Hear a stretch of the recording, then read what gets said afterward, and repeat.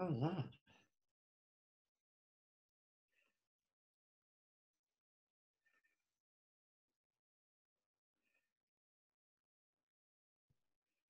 Hi there.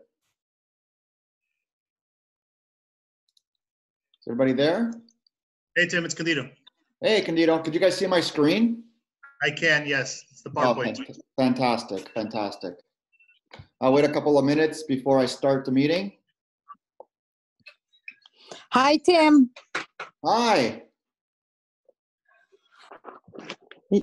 Yes, I can see your screen clear. Fantastic. That's what I want to make sure that you guys can see my screen. Not my face, you can see my screen, right? But we like to see your face because we miss seeing it. Oh my God, I miss seeing you guys. You have no idea how much. I know. It's so You have hard. no idea how much. Yeah, it's very hard. But you know what? We're hanging in there. Well, before we start, the great thing is that aside from the poor people that are in the healthcare facilities, they're being the hardest hit right now. It seems to be the majority of the cases right now are unfortunately in those facilities right now. So I believe we're all doing our part, and we'll be out of this and high-fiving and hugging each other before we know it. I can't wait. Oh, I can't wait to give you a big hug. Me too. I miss my office. No, I went by the offices the last over the weekend. I went by all the offices. Well, I've been going by, but I actually went by this time, right? And had to go by and make sure everything was okay.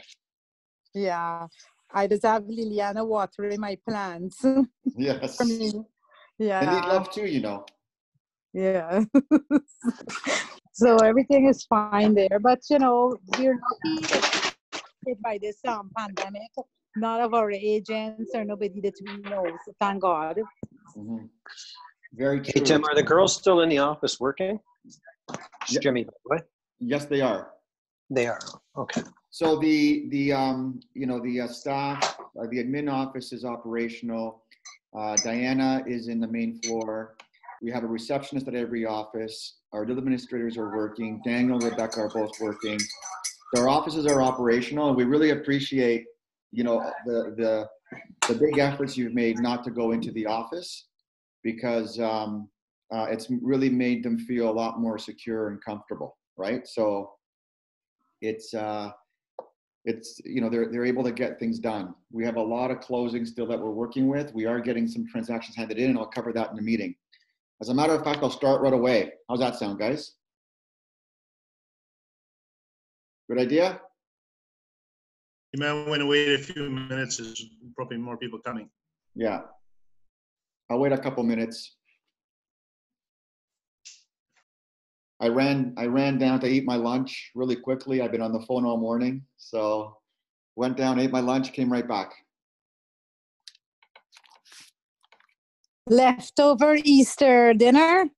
No, well, it's interesting because Easter for me is, we're actually in Holy Week right now for Greek Orthodox. Oh, right. So, so we're actually starting our, I guess our fast, our Lent, we don't eat meat, and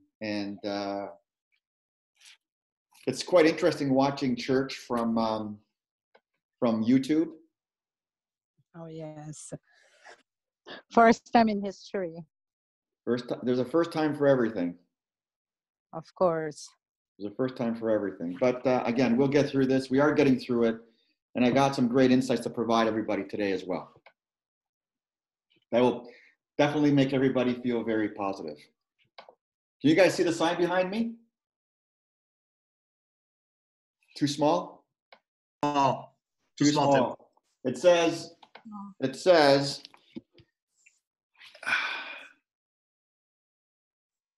still too small. Deals, eat, people, eat. Can I see it? Can you mount a little bit, please? Great people talk about deals. Average people talk about things.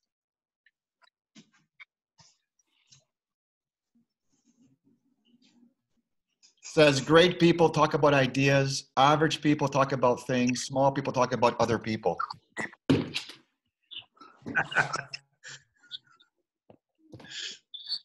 Very was, funny and appropriate. Greek philosopher, not Tim Syrianos. All right, so we got 5 after. I'm going to start just to respect everybody who's on the call. I've created a slide deck this time, and the whole idea of the slide deck is I can share it with you after. So Daniel and Rebecca will be able to share the slide deck. We'll put it on our networking group, and it's just about providing you with as much information as possible over the past week to 10 days. So let's jump into the market update. Our friends at Broker Bay have provided us with some great information over the past week. Actually, they've been providing us with great information over the past 3 weeks. This information they provide us is very valuable because it gives you some insight and it provides you a picture of what's been going on in the market from a showing perspective, a listing perspective, an offer perspective, and something that people don't really see a lot of, and that is the exclusive market. People who are putting their properties on the market, but you're not seeing them on the MLS. So let's first jump into the first slide. If you look at it on right here, it's the showings. This is first week of April versus first week of March. So this is looking pre-COVID-19. It gives you the idea of how the market was really going on an upward trajectory, and all of a sudden it started going this way. And now you're looking at the first week of April, and you're seeing that we've hit a certain type of plateau in showings. It's not going down, it's not going up. It's just kind of steady Eddie all the way through here.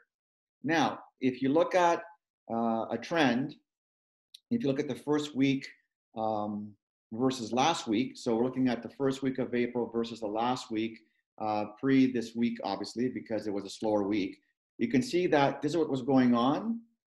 And then you can see the week that just passed, how the showings are just below it, but they're about the same place week over week, right? So you're seeing a lot of, you're going to start seeing a lot of this type of activity going on out there. And I'll explain a little bit later why we're seeing this. The market update by appointments. Here's a really interesting slide over the last 90 days. You can see the peaks and valleys that always exist, that, you know, from weekends to, you know, to weekdays, certain days of the week, like a Monday may be very low. And then as the week goes on, it quickly goes all the way up, and it goes up and down like this. And as we're going into February, you can see how January was here. You can see how February was here. And then all of a sudden, March, everything went down. Now, we've seen this week, and then another week, then another week, as you see this right there. But now what's really interesting is you're starting to see these little things happening right here, and they're starting to go in this direction right here. Now, I don't project showings to be anywhere around here, but I am saying that after this week, we're going to probably see showings somewhere around here. It's slightly better than what we've seen here, and I'll explain why in a second. So here are the actual exclusive listings. Look at how many exclusive listings there are right now going on. Now, these are exclusive listings are coming soon. They're not just the ones that are going to remain exclusive. They're also listings that are going to be coming, that are actually going to be hitting the market. So you're not seeing, the reason why I'm showing you this is because you're not seeing lines down here. You're seeing the same type of activity. Now, you did see this happen. Instead of seeing this and this, you did see this here happen. But here we are right now. Last week, we saw a whole bunch of properties that hit the market. And if you go back, it's almost in line with what you were seeing in February and January. Do you see that there? Mm-hmm. So obviously we had this big balloon right here, and I hate using the word balloon because you know, a lot of economists look at it as bubble, and balloon is the same thing. I don't see it that way. I'm just looking at the market trend of the spring before COVID hit us, and then started going this way. But again, look at this line. If you go right across, you'll see that it's not there. There's activity there. Mm-hmm. New to MLS. So again, look at January. Look at April. Very much similar to the beginning of the year to where we are right now in this place right here. So what am I trying to share with you here? We've been discussing over and over again about the pause in the marketplace. It's almost like if we were to take ourselves into a portal and go back in time and go over the Christmas holiday into January, you can see that there was a similar type of lull, obviously, you know, very different. I'm just saying from an activity standpoint of the new to MLS, it's not, you would think that you're in December right now. Now, there were more properties on the market than there are today. But you can see here what's going on right there. This is a very important stat to look at. And finally, offers. You saw the offers peaking probably on a Tuesday and Wednesday every single week. And then you saw the upward trend going all the way up to here. But then when you come down, obviously we started seeing this. Now we're seeing some more offers coming in the past few days to a week. So as I've told everybody, we're typically used to having somewhere between, you know, 20 and 30 transactions a day in the spring market. And we're down to about 2-3 a day right now. You know, 5 a day, 7 a day, like that was last week. The week before that, we were at 12, 15, 18. So it looks like what's going on right here is we've hit the talk about the virus hitting its peak right now, whether we believe it or not. Whether we believe that the curve is flattening or not, they tend to say that it is. But right here, you're seeing there's a lot of upward trends between offers. Now, a lot of our agents that I'm talking to, and I'll show you again, this is my list of people I've been talking to. You can see here, right? I've been going through the list as much as possible. I've talked to a lot of our agents personally, some of them only through Zoom, still trying to get through the whole entire roster. And a lot of them have actually called me directly. We're talking to their clients, we're talking to their clients and sharing with me stories.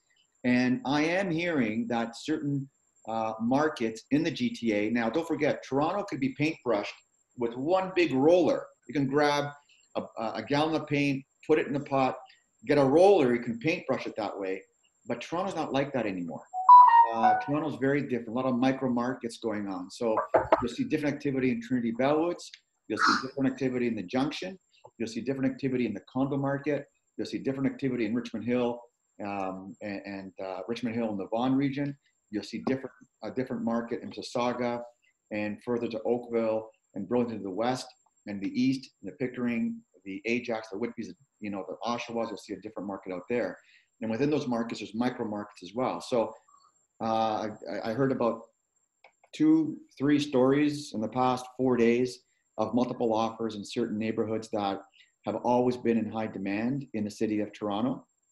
And I've also heard of a lot of properties not receiving the same activity when you're looking at areas like Mississauga or like the Miltons, like the Orangevilles. You're seeing a different type of market out there.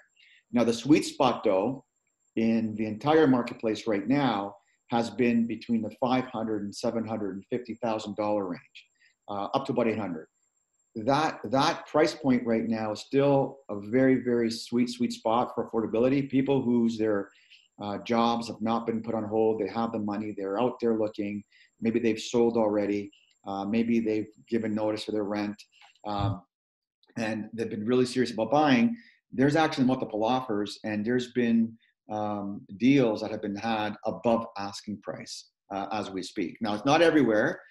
Please don't shoot me on this one. I know that there's certain areas where we've seen a 5 and 8% price decrease. And the higher the price of the property, the less activity there is. So just last week, I don't believe there were any sales above $1.3, $1.4 million. I don't believe there were any sales that happened in the majority of urban Toronto and North. I mean, I live in Benlow-Banbury neighborhood, which is between Leslie and Bayview, Lawrence and York Mills, and there have been no sales whatsoever, and there are houses for sale. The average price is between 1.8 and 3.5. My house is not worth 3.5. Just letting you know that, okay? I wish it was. It's not. So those neighborhoods are experiencing the biggest decline and the biggest pressure, you know, on their values. At the same time, those are the neighborhoods where sellers typically don't have to sell. They want to sell. people who buy a home at $2-3 million, they typically don't need to buy a home for $3 million. They choose to buy a home for $3 million. So we are going to see a lot more people holding off. Let's jump into the emotional. Any questions about the market first before I move on? Tim, a question. Did you just, can you just clarify, did you say that there was in the entire urban GTA or Toronto proper, there was no sales above 1.3 million?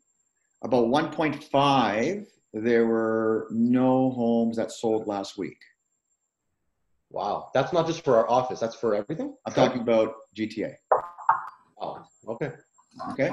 So there were 370 transactions on the entire MLS a week ago. Okay. We're talking about an 80% drop in the entire market. Now, Andre, you can look at that as a drop in the market going towards a negative, comment, or you can look at it for what it really is. And that is the same word we're using over and over and over again, which is a pause.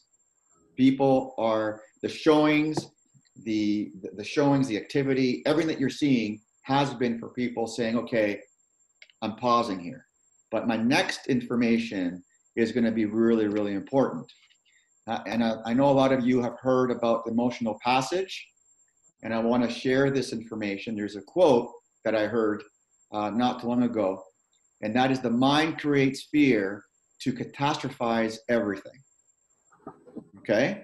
I want you to think about that. The mind creates fear to catastrophize everything. My quote that I did not make up, I heard it about 3 weeks ago, watching a series on TV just watching TV, right? I'm watching Picard. That does tell you what I was watching, and it captivated me. I'm not a Star Trek fan. I'm not a big Star Trek guy, but it really caught my attention, the way he was a leader and the way he was trying to do right in the universe. And there was a moment in the scene where I heard him say this phrase: fear is the most incompetent teacher. And when I heard him say that, it just hit every chord in my being, because we cannot have fear teaching us how to act moving forward. And for those of you who know me, I don't like, being reactive. I like being proactive. So the emotional passage is denial, bargaining, sadness, and acceptance. That is the emotional passage that we all go, like human beings go through. However, I want to share with you that my gut feeling from now, not what I'm hearing, but instead what I'm listening to from many of our agents and even our agents' clients that requested to hear from me directly, is the emotional passage. We are at acceptance right now when we're looking at those 4 words. My stay-at-home experience and my emotional experience of what I've witnessed talking to a lot of our agents and people outside is that we've gone from shock to fear, and now we're at whether you call it acceptance or you call it antsiness, we are all at this place which is similar in scope. So antsy, what I mean is, people have now gone from the shock of, I can't believe the world is going through a pandemic. They've gone through the fear where, what does that mean to me, my family, my health, my loved one's health? What does it mean to me financially overall as well? Where will I be in 1 week, 1 month, or 6 months from now? To antsiness, where they've actually accepted what has gone on. They've made, it's common sense now that we're all doing this for the better good of the people who are, very vulnerable. Like, we're all vulnerable, but there are much more vulnerable people. And now it's the antsiness. People are starting to seek a professional to help them navigate through this time. So every single conversation that I've had with our agents has been exactly that. They're looking for advice. Many of them want to buy or sell, and they're asking how to buy or sell. And they're saying, I understand it's socially irresponsible. I understand the social distancing. I need guidance. Should I sell now? Should I wait 2 months? I don't have to sell. Give me the right advice. Or I want to sell because, you know, I'm no longer using this property as an Airbnb anymore. And I want to put on the market, which leads me to the part that I want to share with you. There is going to be, in my humble opinion, a lot more inventory in the condo market because a lot of people with the new Airbnb rules and how long it will be before they're able to use their investment as a hotel. Hotels are going to suffer the longest, are going to say, okay, I cannot afford a negative cash flow. It's time for me to put it on the market. And make no mistake, there are a lot of actual buyers that have been waiting for inventory, not for 1 month, not for 6 months, not for 1 year. Inventory has been a 20-year problem. It has been a problem. It's been the root of the entire problem that we've had in the city of Toronto. I will remind everybody that they've talked about a vacancy tax. They've talked about an investment tax. They've talked about, you know, the new Airbnb rules. For so long, all these things have been going on, trying to create inventory. Well, I believe that right now, for the first time in, I can't count how many years, that the city of Toronto will finally get a good stock reflection of just how many units or how many properties were used without long-term rental capability, or how many properties will now hit the market. They'll see just how many, what percentage that they didn't know about, they're going to find out in the next month or two. So now the conversation I'm having with a lot of our agents is, I need a professional. I need the right guidance. I need information to guide me through this time. And I understand, you know, I get it. We're all living this together. We have to wear masks. We have to wear gloves. Tim, I have a few questions. Yeah, go ahead. Okay, so we got the stats from Broker Bay, and you mentioned that no homes were selling over 1.3 last week. Yeah. Now, does that include, looking at the stats from the Broker Bay presentation, we saw that exclusive listings went down only 36%, whereas like the new MLS listings were down quite substantially, like 61%. Does that stat, or what you're saying, 1.3, include data from exclusive listings? And so these are only, so just to answer that first question, Marlon, this is only through Broker Bay, because Broker Bay is the only platform in Toronto that has an exclusive network that we can rely on and tap into. Okay, so are there other data points, you know, perhaps other agents have pocket listings that aren't reporting on MLS? So there would not, those would be called pocket listings. Those are not allowed under RICO. I mean, do agents have, is it possible that agents in Toronto have listings that they have not submitted to their offices? Yes. Is it possible? Like, they're not on MLS, right? Exclusively not on MLS. One more time. Like, exclusive listings, they wouldn't be on MLS. So how would we know the price that it's sold for? No, so we don't have the sold values of the exclusive listings. There's no mechanism or data entry point that is readily available for all of us to tap into. The only way I can provide you that information is from a broker to broker perspective. So I would have to go into our system and look at what we've sold exclusively, which is not that much. Okay, because the information that suggests that, you know, people are listing more exclusively than on MLS during this time because no, of the lack. I wouldn't paintbrush it that far. There could be people. So there's a two-part answer to that. There could be people who are exclusive because they do not want people through their home, right? Yeah. There could be people who are exclusive who are they've gone exclusive to ease into the market, right? And they're or pulled off the market, but they're still on the market, if that makes sense, right? And there are people who are coming soon. They're exclusive today. And what you're seeing is that little uptick because they are coming soon. Like they're actually going to be on the market in 3, 5, 10 days from now, 2 weeks from now. Yeah. Did I answer your question?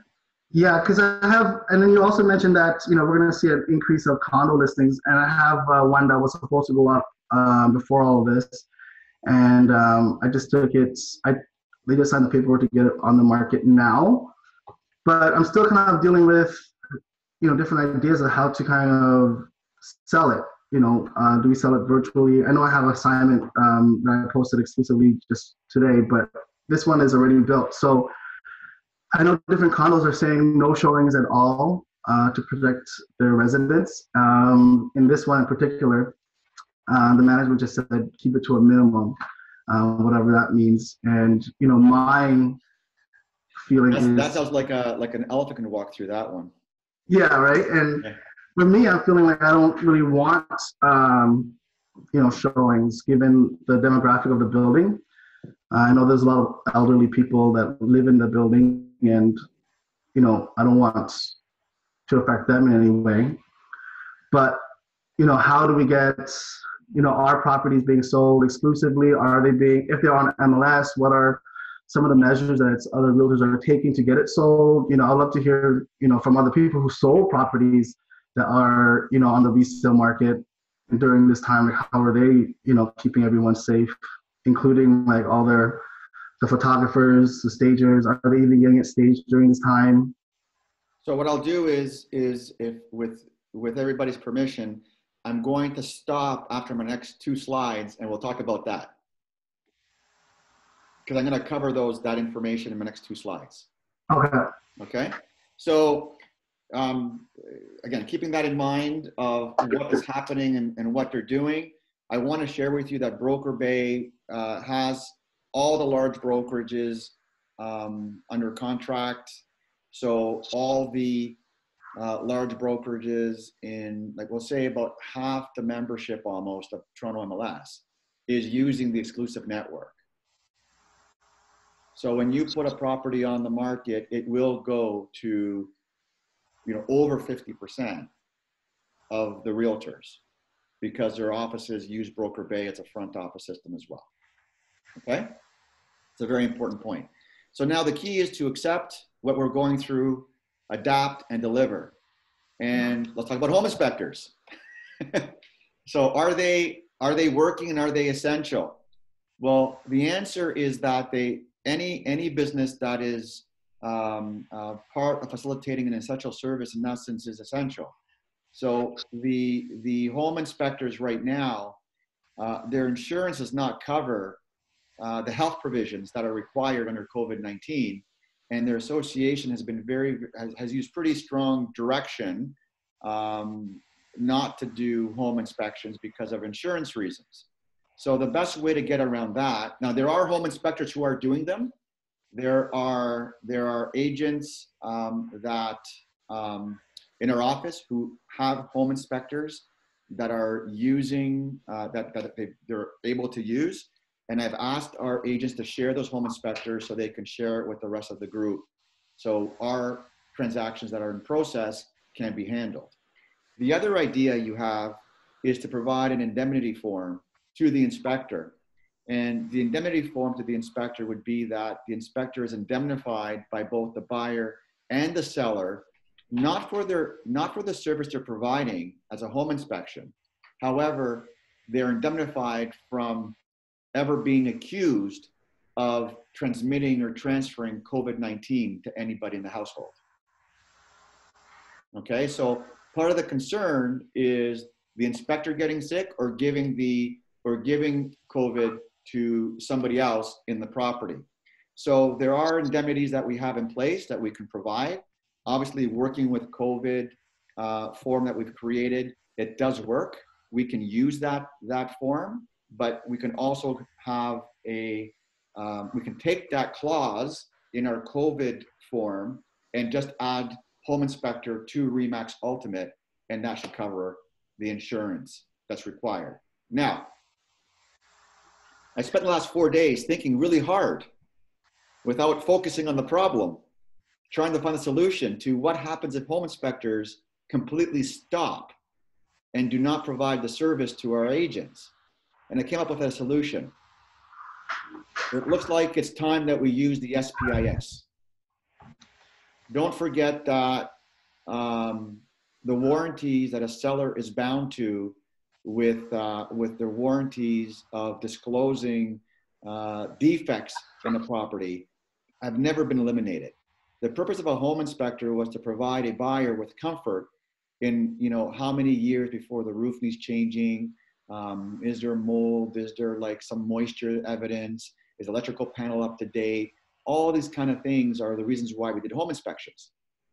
And SPIS put a lot of pressure on sellers, and they were frowned upon by a lot of people in the industry. Well, when we are in a state that we are in today, and home inspectors may not be going to houses, then we have no choice but to use an SPIS.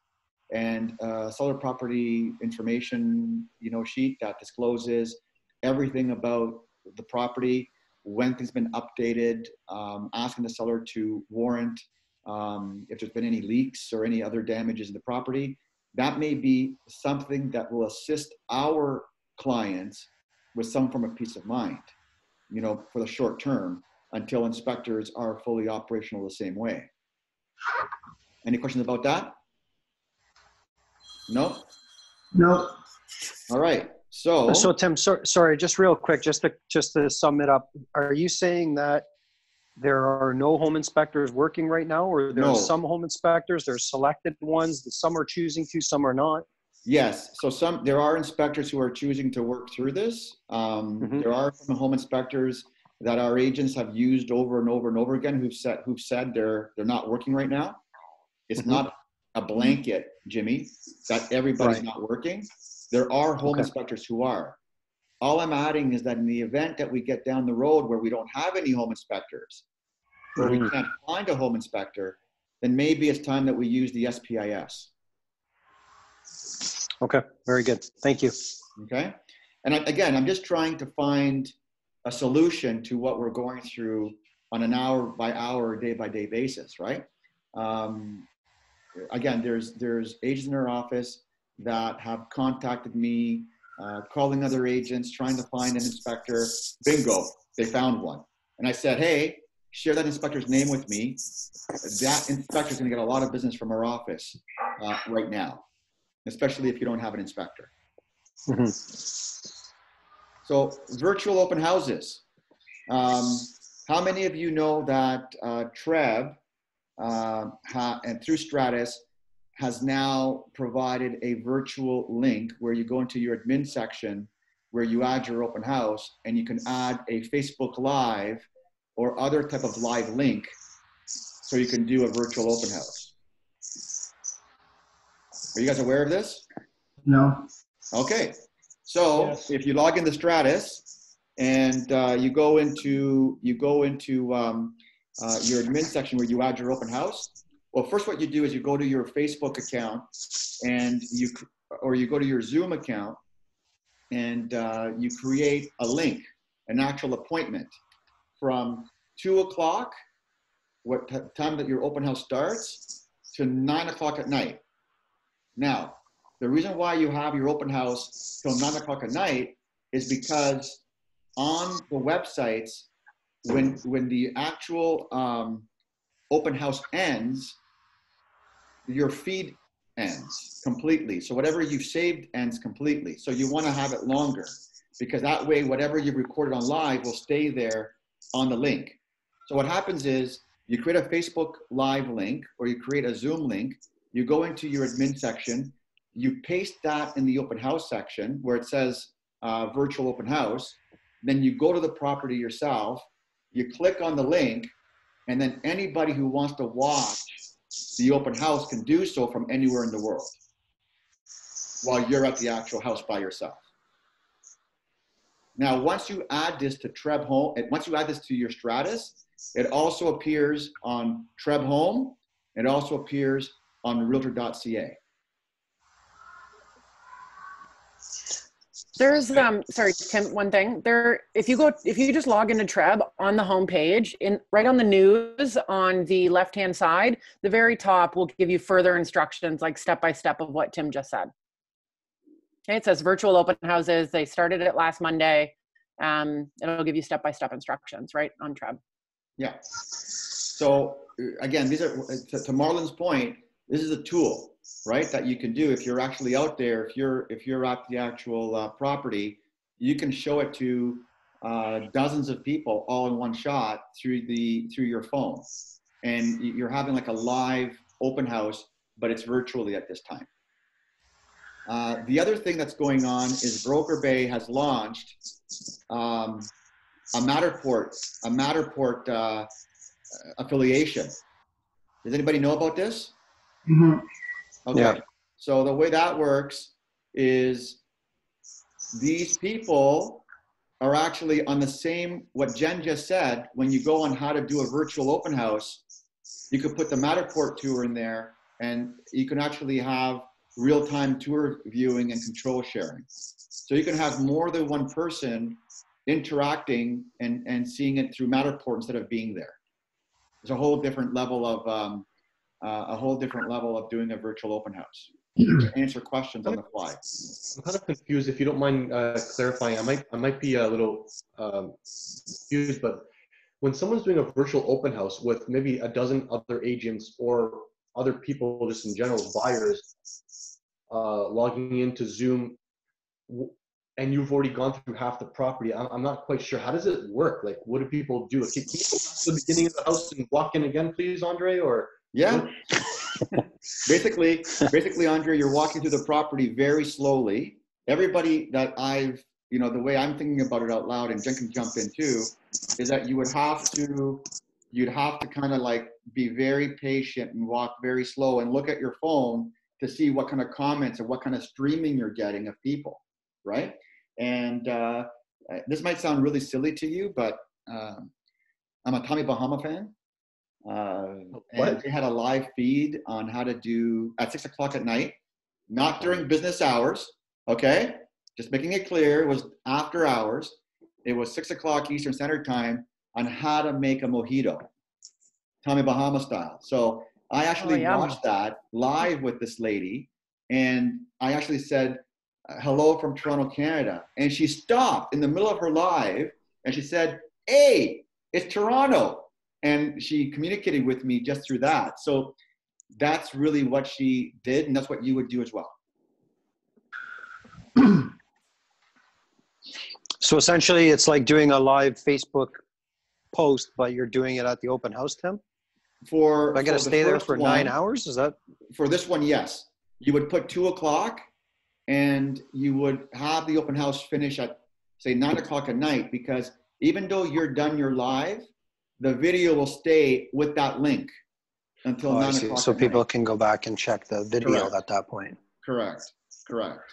Little trick that you can do in there, right? So, but Matterport is different. It's already a done virtual tour, but you can post it, have people go in, and you can actually interact. As you can see here, you can interact with them. Okay. Tim, I know that there's, obviously there's a lot of new ways to kind of market the properties during this time. But, before we even get to market a property, the conversation that you're going to have with your clients are going to be based on, what the value is. If we're looking at, in Toronto specifically, there's always, a list price, then there's a market value, then there's a sale price when you, see how many multiple offers you get. That's always have been really confusing for buyers and sellers. The list price, the market value, and then, call it 10, 20% more because you had multiple offers. Now, now in this coronavirus, you're not getting the multiple offers, so you lose that value right there. And then you're back to market value, and then you're trying to estimate based on the few data points that we have due to the lack of sales to figure out what the coronavirus price is. Like how much someone's willing to pay in this pandemic. I tell my clients, well, it has to be worth my while before I go out to look at a house. So how how much are we actually decreasing, prices by, or what are we giving, what values are we giving to our clients at this time for both, sales and for leases? Oh, you're done? Yeah. Sorry. Does anybody want to comment before I comment? Anybody have any experience they want to share with their clients? All right. So it's all on me then. So what I said earlier is holding true. And that is, there's been sellers who've said, for example, my house would have sold for around $800,000. And I understand that we're in where we are in right now. And I'm accepting the fact that I will sell for slightly less and buy for slightly less. So I've seen anywhere between, in some areas, as much as a 10% drop in value. I've seen that. But I've also seen the sellers here saying, I don't have to sell, I'm not going to sell. I'll just wait. I'll wait it out because they feel that things will come back to where they were before. Now, the rental market, I feel is a little bit different.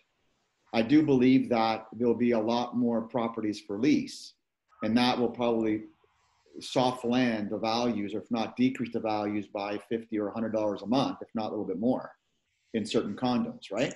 So we are seeing a softening in that market. We will see a softening in that market. The answer that you're looking for, I don't think anybody has the answer, because Toronto is so micro in neighborhoods. There was a property that sold for $100,000 over asking price that an agent in her office had, and her clients are still kicking themselves for not buying it in the East End. And there's another example I had on the weekend talking to one of our agents where our agent said, if it was a month ago, that house would have sold for $115, and it sold for $1,050,000, right? So if you look at 10%, that's 10% right there. But it also comes down to what the client needs are. Do they need to sell? If they don't need to sell, then they could set their value based on the last sold price and see what happens. There's a condo for $1,000,001 down in, it's not Mimico, but it's like a South Etobicoke, the condos down there. And it's all the condos sold for $1,050,000. 1.5, if I'm not mistaken, for the same size. This one's asking roughly the same amount of money, but it's not getting any appointments or showings right now. Well, that's absolutely a reflection of what's going on right now with people staying home and not going out. But the question is, where are we going to be in 2 months from now or 3 months from now? And I sincerely don't believe we're going to be in the same place we are today. I'm listening to a lot of people who want to go to market. They're getting antsy. And I'm not making it up. I'm not trying to blow smoke and make you feel good. I'm just telling you, like, I'm listening to this from a lot of people. They're getting antsy. I believe you. I had a lot of conversations over the weekend with our agents who are in the same boat, right? They might not absolutely have to sell, but they're getting to a point where they want to, their income isn't affected. They had plans, they're looking at post kind of COVID life. And I do think that there is a lot of like pent up hostility to kind of get going, right? We're just kind of waiting for somebody to just say, okay, you can go and it's safe to do so. Right. And Marlon's question, your question is, what price do you give a client? Is that correct? Yeah. So we can't really reflect on the multiple offer pricing anymore. All we can really show them is what sold before COVID and what has sold right now, and ask them point blank, is that something they're willing to accept? Yeah, but in a lot of communities there haven't been any comparables. The ones that we work in, W1, 2, 3, 4, like just nothing, just absolutely nothing. There's been nothing for sale, right? yeah, or nothing that sold, recently that seems to be a good comparable for anything that I have, coming up. And for leases, like I have 2 leases, that might be coming up soon too. And I was going to run this by you as well, but I was suggesting maybe we lower the price to something, remarkably low for the first 4 months. And then after 4 months, hopefully this all clears, we start raising the price. So it's kind of like a tiered pricing that you'll see maybe in a commercial setting. So the first 4 months, maybe, $1,800 just so that we can submit payments, because people can make the payments and then after 4 months go back to normal rents so that they could, recover some sort of loss. Maybe easier for people who are coming into a rental during this time. But for someone to say like they were really usually getting $3,300 and all of a sudden getting $2,800, if it's like a normal lease, well, guess what? When things normalize, you're not going to get $3,300 till how long? Because you can only increase it by 2% per year, right? So it's very important that the way you structure that lease, for everybody listening right now, this is critical. You can't do a lease of $2,800 for 4 months and then going to $3,200 after that. You have to lease it out as $3,200 with a rebate for 4 months. Your lease documents have to say $3,200. And then in the body of the offer, you have to say that you're giving the tenant a rebate for 4 months. You can't do the other way around. Tim, on the standard lease, there's a section that you fill out if there's a rent discount, and that would be the section to fill that out. Okay. Yeah. Okay. I just know that it just depends on making sure that you don't get caught, right? I haven't seen the standard lease if they've covered that, but I just much rather have it the other way around. They're not, no, what I'm in the standard lease as it is right now, there's a section that talks about rent discount, and that would be the section to fill out if you were going to do that. So be very careful. That's right. And so but you would lease it at the higher amount though. Yes, and the other thing that I was shaking my head on is, in some ways, I don't want to sound Mr. Negative, it's going to be people's incomes and people's jobs that are going to be at stake. And that's going to change rent prices as well. Yeah. Again, I am forecasting a bigger supply in condos. Like I am seeing a bigger, there's definitely going to be more. It's just about how much pent up demand has there been? How much of it will be absorbed is the question that we don't know yet, right? Because supply has been the #1 discussion point in Toronto real estate for over 20 years. So now we're going to see just how many condos are going to hit the market and how quickly they're absorbed. So I've talked about the virtual open houses, right? And there's something that I also wanted to share with the group that's extremely important. And that is, is this virus short-lived? Will we be back to normal? Why the adoption of all this technology? And I want to share a vision and not provide reactive advice, right? So pretend that there is no COVID-19. How would this benefit a client that saw the property in real life, but the spouse or partner is out of town? So obviously, now that we're, pretend there was no COVID-19, by having the Matterports and the FaceTime lives and everything else, it's a benefit. We're learning, life has forced us to adopt and learn different things that we could have used even if there wasn't any COVID, right? We are living with COVID presently, and this is a tool that allows you to provide a better experience and shows your clients that you are ready with all the tools to do the best job for them, and pardon the spelling mistakes. So the whole idea now is I want to bring it to your attention because you're going to be sitting in front of clients, and yes, you're going to be talking, as Marlon said, about there's no more multiple offers and there aren't enough comparables. I still recommend this value based on what was happening before, this is where I see the overall market, because, what I used to do and what we all used to do before the market ran up the way it did was, and appraisers do the same thing. If there's nothing for sale in the neighborhood that you want to appraise or evaluate, then you're forced to go outside that neighborhood and then make percentage adjustments by comparing those neighborhoods to the ones that you're trying to evaluate, if that makes sense, right? So, you know, it's not in South Etobicoke, in W01, but it's in W02. Okay, what percentage of evaluation, like what percentage would you put on that value?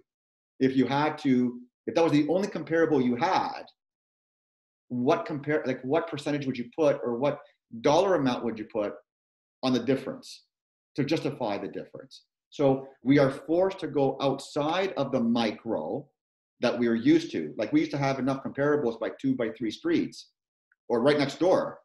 If we don't have that, then we have to go further out, and we have to, again, add a percentage to bring it back to that plus minus and bring it together. And at the end of the day, what is market value? What a willing buyer and a willing seller are willing to transact that without any undue pressure. So you'd have to, you know, dig down into your definitions and into your toolbox and use these examples with your seller and say that this is what you recommend you do. You recommend, you know, you look at a house that's a little bit further away. Yes, obviously your street's better.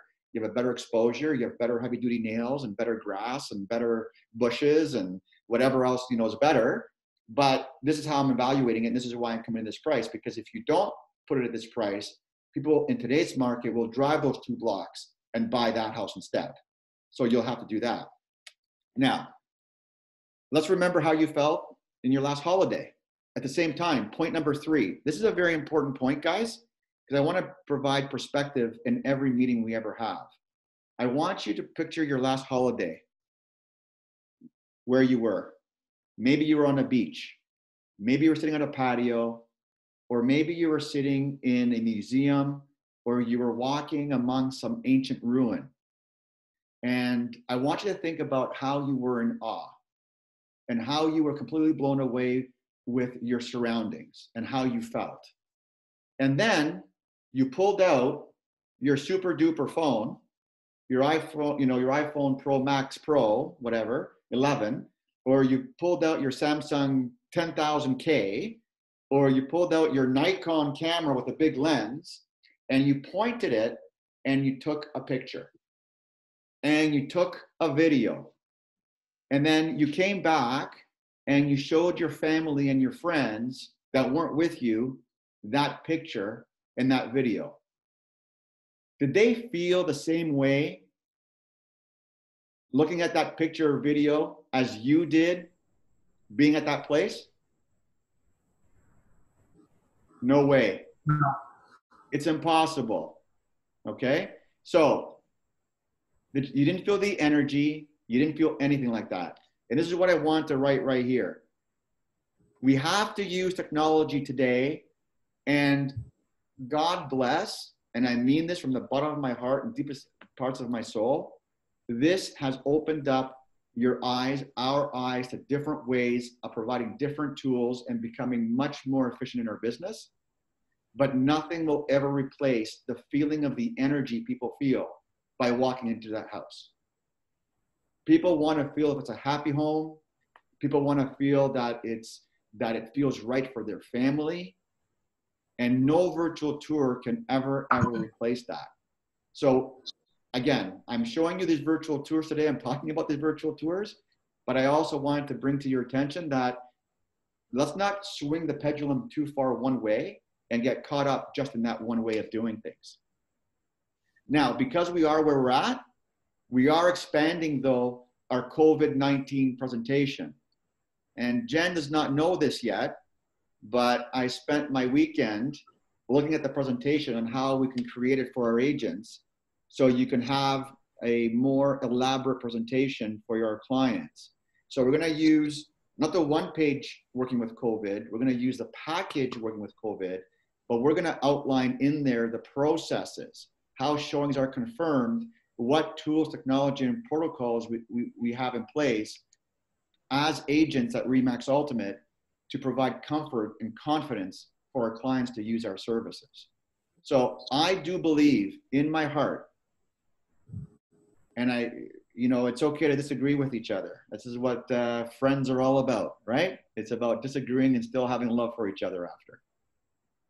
We're going to have an extension, if not already, an extension of the emergency order. And we're going to be, at some point in early or mid-May, the economy has to open up again. But COVID won't be gone. So we need to accept it right now, that we are going to be working with COVID for several months thereafter. So what we need to do is not stare at the tree and look at the forest. Like, let's not, focus on the one thing. And we need to look at how we're going to interact with our clients and help them navigate through this whole process. And it's April the 14th. Believe it or not, we're already 2 weeks through April. We're probably 3 weeks away from parts of the economy opening up. And if that starts to happen, if there is antsiness, there's going to be people who want to go out there. You can't start preparing yourselves 3 weeks from today.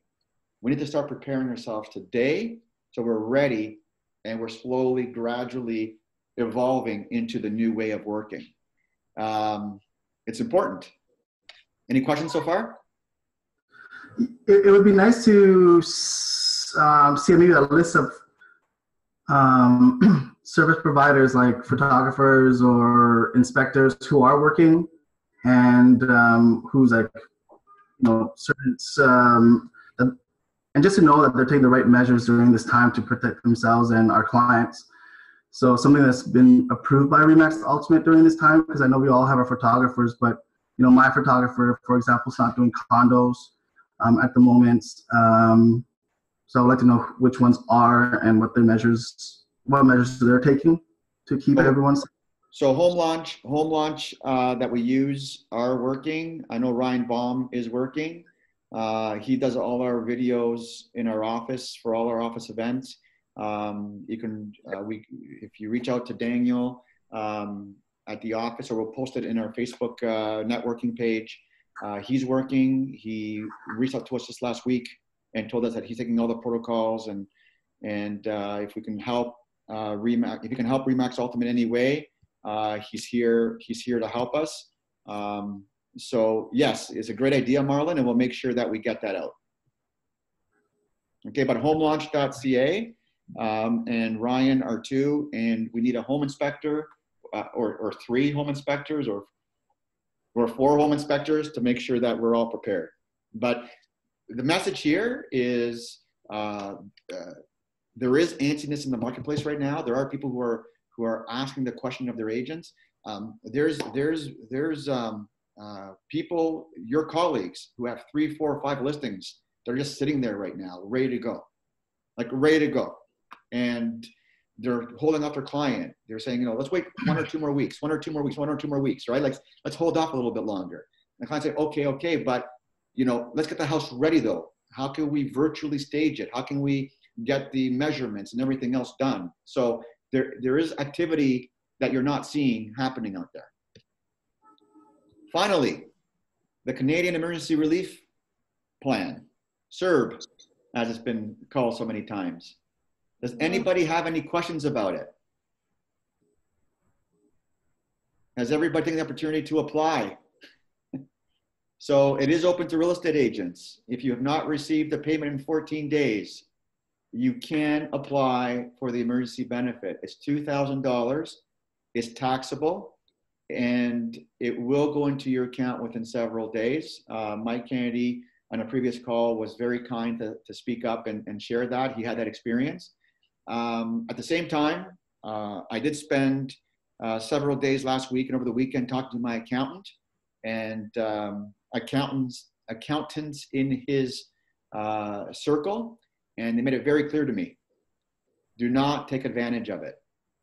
Make sure you qualify. Make sure that you get advice from your accountant, and because the government will come hard to people who are using it or abusing it. If you have assistance, they qualify for the CERB. It's actually in some cases better than going on EI. If you have over, if you can demonstrate that you had a 15% decrease in activity, which you all can, and 30% decrease in April and 30% decrease in May, not collectively, just a 30% decrease, then you can, and you have any of your assistants on payroll, you can also apply for the wage subsidy. And that will cover up to 75% of their payroll, which is better than 55%. And they will continue to work for you, continue to keep you organized. And what the government has asked is to top them up by paying the 25% more, because the whole idea of the plan is to keep them employed, right?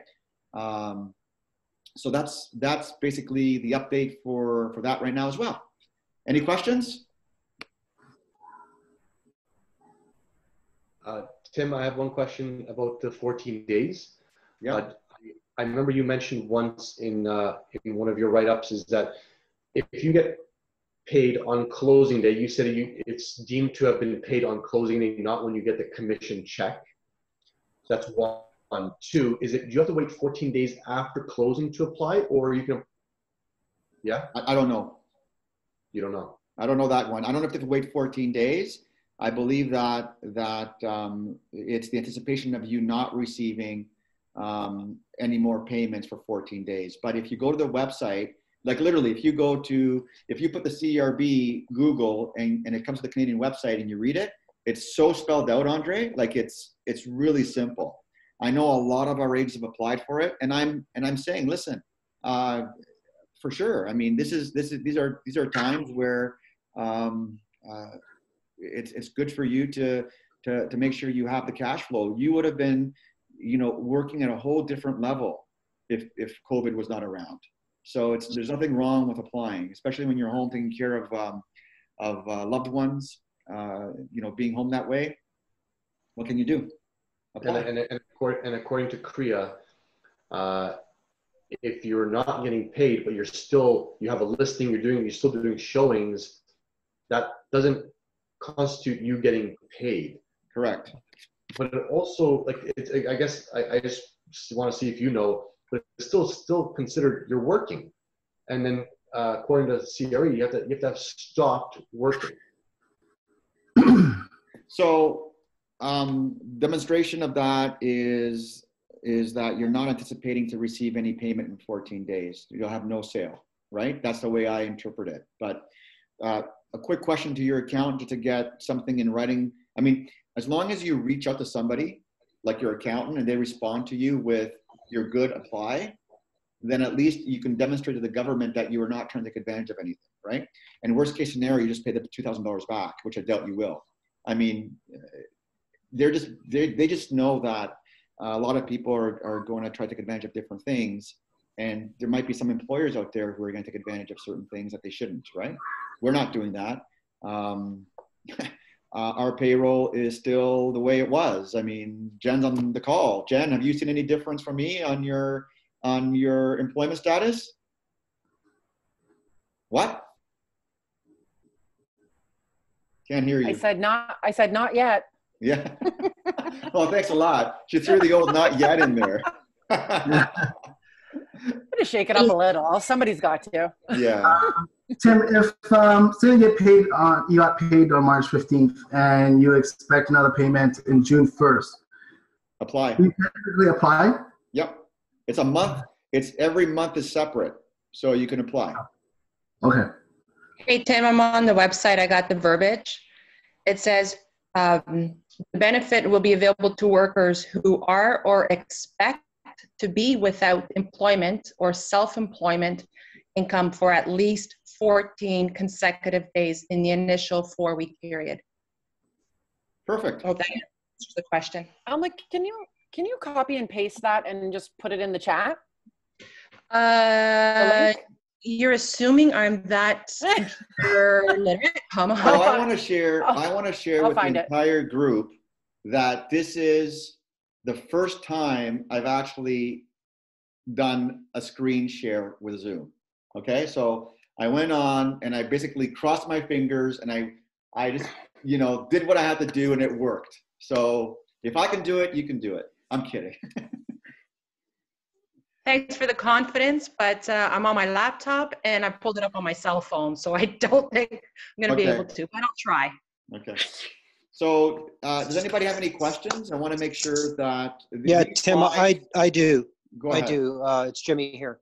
So I noticed in an email that Remax has put some kind of deal in place with Zoom. Yes. And they mentioned a free account with or a basic with upgrades. I'm not sure. Where can I get a little more clarification on that? So the account that I know of, Jimmy, is for broker owners, right? I'm not sure if it's for every single agent. I myself did not sign up for it because we already paid for it. We already paid for a 1 year. I mean, we're going to continue on with this. We love the way it's working, but we're going to continue to do it. But I think it was for broker owners. Let me look into it, and then I'll blast it out to everybody if it is for everybody. And then, so as I think a it was sub too question, just for brokers. Yeah. as a sub question to that, you know, what is like, what are agents right now who are currently doing virtual presentations and open? What are they using? What platforms are available that are, you know, not going to put additional cost on it, you know, our businesses right now? Can I jump in? Go ahead. Sure. So Jimmy, you can have a free Zoom account. The only real kind of downside to the free account is that you can only have 40-minute meetings. So if you want to do a listing or a buyer or whatever, you'd have to keep it under 40 minutes within that free Zoom account. Some other things that you could look at that are free are Google Hangouts. That allows you to have multiple people in a space as well if you use Google as like a platform. Or you can also, if you're iPhone to iPhone, you can use FaceTime. Those are the most common that are being used right now. But if you want to set up that meeting that we were talking about, we can do that alternatively outside of this as well. WhatsApp too. Okay, I'll let you know. Yeah, so WhatsApp. So WhatsApp is a really good one. Thank you. WhatsApp. Yeah. WhatsApp is fantastic. I know that Daniel. But it's not really a meeting. It's not really a meeting room, right? WhatsApp. No, it's they're just trying another... to do a professional, presentation to people, right? Yeah, WhatsApp is a little bit more kind of like virtual showing, virtual open house use. Zoom would probably be the best platform for that. But again, you can have a free account, and we can look into that. Can I share something, if you don't mind, without going off topic?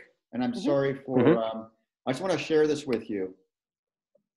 This is Bell and Rogers, due to what's been going on in the world and the amount of usage, their networks were never ever set up to properly handle the difference between commercial and residential use.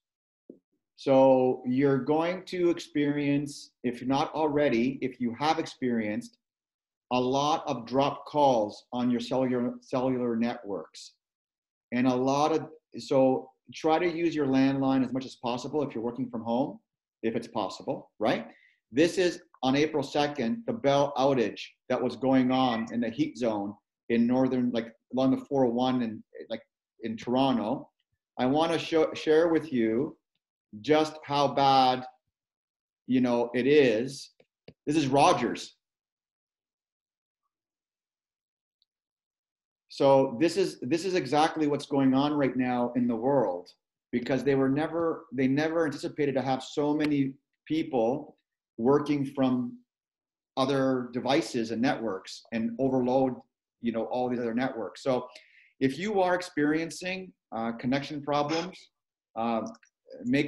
please make no mistake. This is not, I'm not trying to defend Remax Ultimate or any other company. This is a phenomenon that's going on right now. So just be aware of what's going on. Just had to share that because I know that you should be checking your spam folders a lot more and your emails a lot more regularly, because there are emails that are not hitting our agents' our agents' accounts as well. Can I add something to what Jimmy was asking about Sure. platforms and what to use? Yeah. I just joined Zoom about a week ago, and I asked the help of Jen as well as Rebecca. They're both very knowledgeable on the topic, and Rebecca actually knew the differences between getting up a $20 per month plan versus a $53 a month plan for webinars. So Jimmy, I think it depends on what you want to use it for.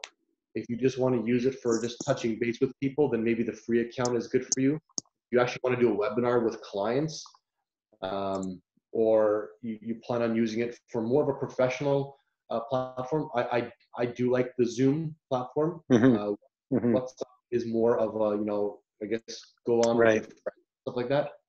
But Yeah, Zoom I'm looking for a professional, it seems like Zoom is the one, right? So Jimmy, they're using Zoom right now, so it's pretty good. Jimmy, this is the $200 a year Zoom platform. Just so to let you know. So we didn't pay. That's unlimited call time length. That's unlimited. Yes. Yeah. The only difference is that it's maximum, I think, 100 people. And if I need to go to higher than 100, then I'll just upgrade, the next level up and get up to 500. But and then it'll jump to like $50 something a month, which is fine, right? We've never had 100 people at any of our meetings, so I thought I would just test it this way and see what happens, right? So, and our next stage, just so you know, as an office, is to actually provide this platform as well as our in-person platform simultaneously. So we want to be able to provide both experience from people driving or not being able to make it to a meeting, but being able to log in and participate with the office as much as possible. Okay? Okay, great. Any other questions, guys? Hey, Tim, it's Peter. Just want to step back to what Marlon was talking about, the leases. And so if, because I'm going to be talking to a client today about putting up a lease, and if they do agree to offer some kind of incentive, say a discount of $200 for 4 months, would we put that in the client's comments so that the public could see it as well and see that as incentive? We wouldn't put it just in the brokerage comments because obviously the public couldn't see. I mean, what I'm saying is that's possibly an incentive for them to look at yours before they look. I believe so. Yes. Okay. I believe that'd be the best approach to take, and I don't know how Treb or any board MLS would handle that, but I can't see why it would be a problem because your client is offering an incentive for the first 4 months. Right, and then it just has to be documented in the Ontario Standard lease. But again, I'm gonna say it's really important. My opinion is your lease must say the amount they're going to be paying after 4 months. Correct. Okay. Yeah. So on the list price, it would say for example, 2,000, and then in the comments below, you could put $200. You could highlight it with some stars, $200 discount for 4 months. That type Correct. Of thing. Correct. Because you want it to be on Realtor.ca where they don't see the. I know exactly what you're after, and you're right. Yeah. Okay. You're right. Yeah, thank you. And just so everybody knows, I actually sold a condo back in December, and the agent actually used FaceTime. It was a $1.150 million so $1.15 million condo with FaceTime, and that was before COVID. So it does work. This particular client of the buyer's agent knew the building. So if there's a specific building they're looking for, they know the building, they've lost out in there before, it does work. Using the virtual if they want to be in a specific building, especially. Thank you, Peter. I think the message here is that there's something for everyone, right? It's not one size fits all, and we just have to figure out how our clients want to be communicated with and deliver the message the way they want it. Okay, so it's no different in our meetings as an office with all of you. we know that some of you will see the email that we send out once a week. And we know a percentage of you won't see it.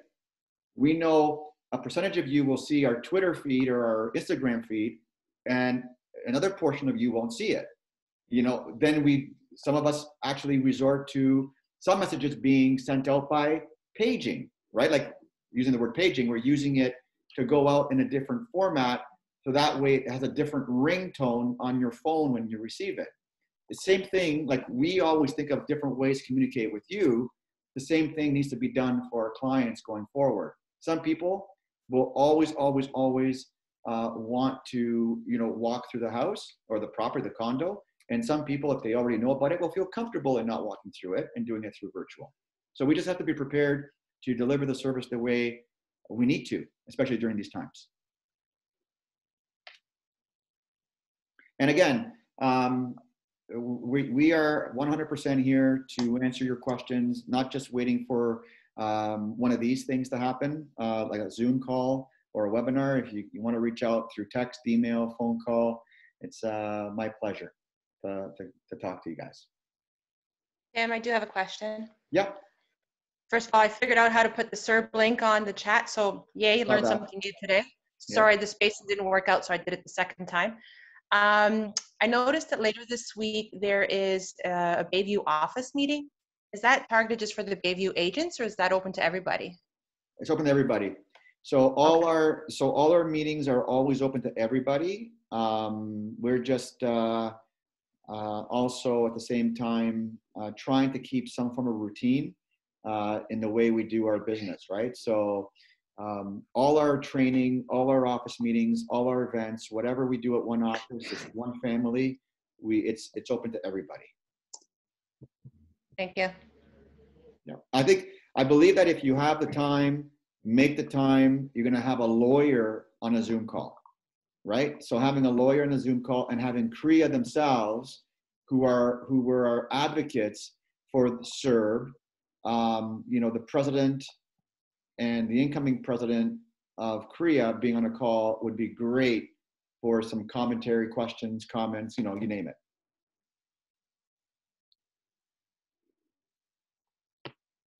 Well, with that, if there's nothing else to talk about, I mean, we can move on with our day.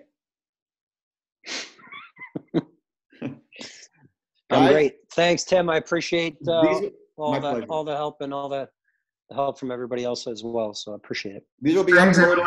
It'll be uploaded. I'm going to deliver it to the office. Have it uploaded. I'll upload it to the networking group as soon as possible. Very good. Okay, guys. Have a great day. Have a great day. Thank you.